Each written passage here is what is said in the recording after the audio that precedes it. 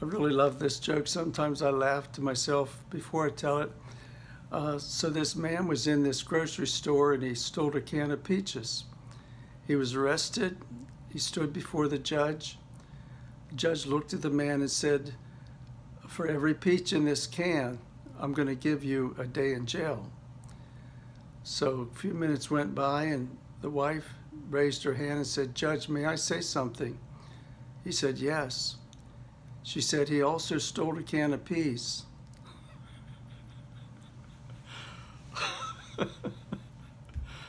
Whatever.